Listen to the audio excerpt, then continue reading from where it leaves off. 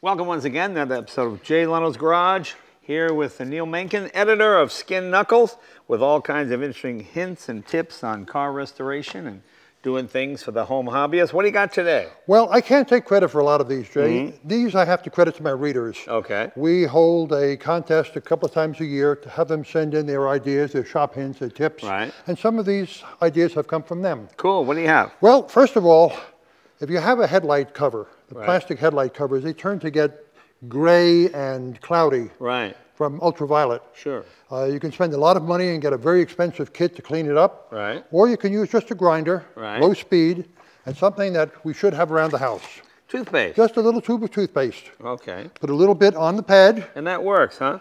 It's an abrasive. Yeah. You don't want to create heat. You don't want to go too fast. Right. It's got to be slow, gentle. Can you do it by hand, or is it better off? It's better off there. You get so many more revolutions on this one. You can control it. And yeah, the toothpaste spits out over the car. You just wash it right off. Right. But it's a very, very easy way. And that's a good plastic cleaner. Absolutely. Cool. Absolutely. I've done my wife's car. I've done my truck with these. Yeah, and of course his teeth are minty fresh. The car has a fresh breath and a nice smile. Right. And this is Colgate, but you can use any brand, Crest, whatever. Okay. Yes. Cool. Very cool. All right, that's a good one. That's a good one. What's next? We all have telescoping magnets in our toolbox, and they all get lost someplace. Right. They're chrome, and they're silvery, and they get lost. I paint it. Okay. I just paint the handle, and it's been used a little bit. Yeah. But you can see the green amongst the chrome tools. Oh, okay. Oh, I see. And it's very identifiable. All right. Well, that's easy. Well, you have that in your hand. I'm not sure that's actually a tip, but yeah, okay. All right. That's... Well, as long as you have it in your hand. One of the problems... That's okay. That's like half a tip. Painted a different color. Okay, all right, that's like half a tip. All right, I'll give you that as long as you have that in your hand. Yeah. One of the problems with the telescoping magnets, it's a great, great tool. Right. But when you put it down to retrieve a little nut or a screw, it always grabs against the side of the engine.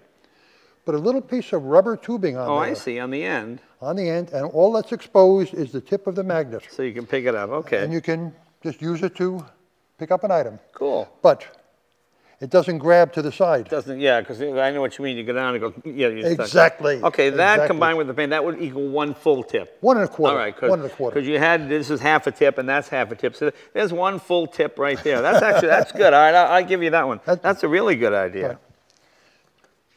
Whenever you make a sandwich, you always take a little plastic tag off the bread. Right. Throw it away. There's no use for this. Well, some of us don't use the whole loaf when we make a sandwich. So I make a big sandwich. Yeah, I was going to say. I've got a Dagwood. Yeah. Okay, all right. There's a great use for these things. When you're working with wires, label your wires. Oh, I see. Ignition coil wires or ignition wires. Okay. We number them. Okay, like this would be whole wheat. This is rye.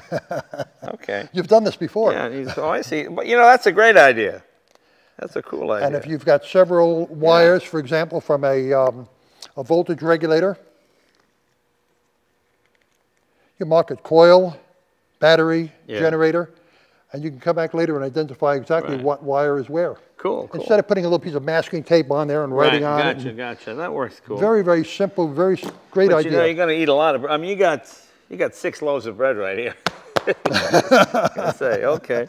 Now, what are more painted tools? More painted tools. I had a lot of extra paint. Okay. When you're crawling around into the car and you're working on, for example, a 1/2-inch head bolt, you know that you're using a 1/2-inch wrench, but now you need an open end.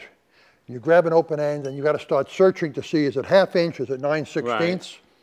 You paint the 1/2 inch the same color.